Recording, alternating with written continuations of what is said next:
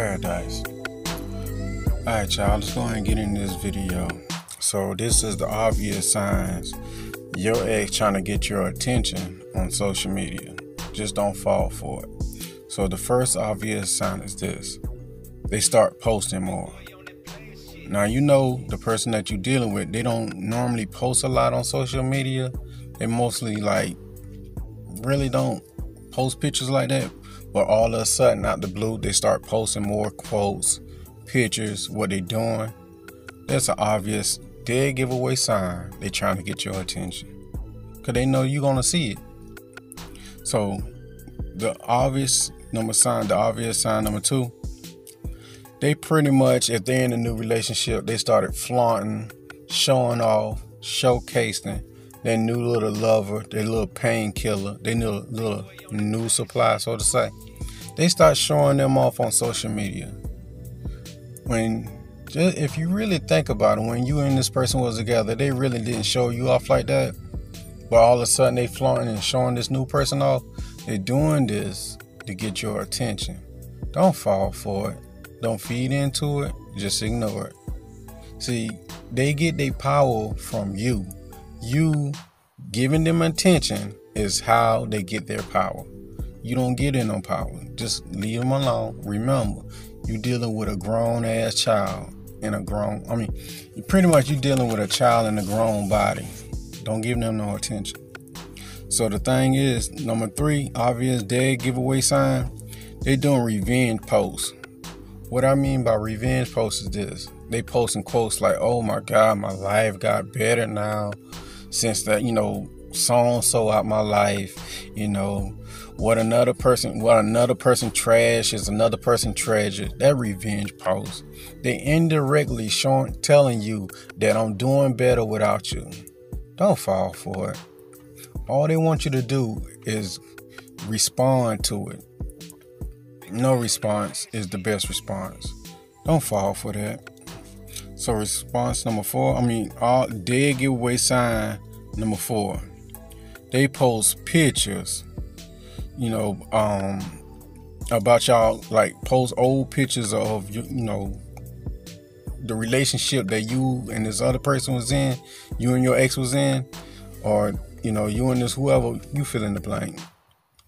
They post pictures, old pictures, trying to reminiscing on the past, remember when we went to this day, or we ate at this restaurant, or this was the most happiest day of my life, when I was the most happiest, and stuff like that.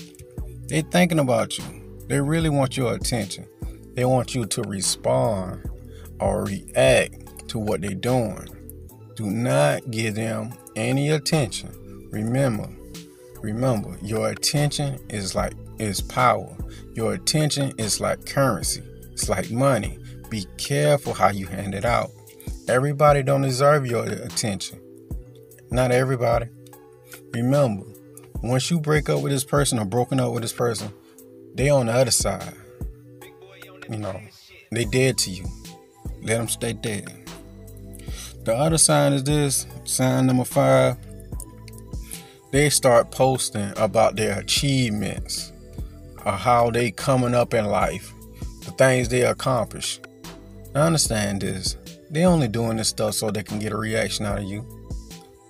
That's why they trying to rub it in your face like I'm doing better without you. Do not respond to this. Do not give it no attention whatsoever. Because that's all they want at the end of the day. They just want you to respond. And they just want your attention. That's it. So number six, and the final one is this: they add you on new platforms. Let's say, for example, they create a fake account, a burner account, a dummy account, and then they add you on it. It's a dead giveaway. It's them. They're just doing that so they can watch your activity. If you post something, they can stay up on beat of what you're doing. They all want your attention. The truth to be told, they want to feel like they're doing better than you since y'all broke up. The reason why, it feeds their ego. Don't feed their ego. Just leave them alone. just like, okay, whatever.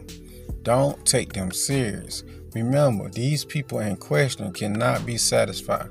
No matter what you do or how you do it, they can't be satisfied. And you can't take them serious. So remember this going forward. Sometimes, just sometimes, it pays to be heartless. I'd rather you be heartless than heartbroken. You understand? But this is another short video getting straight to the point. If you need to get in contact with me, you can send me an email or you can text me on WhatsApp. The numbers is here. It's on the screen. Also, you can check out my audiobooks, my books on Amazon, and you can follow me on Spotify. Now, with that being said, I want you to stay prayed up, watch out for one another, and take care of yourself. Peace.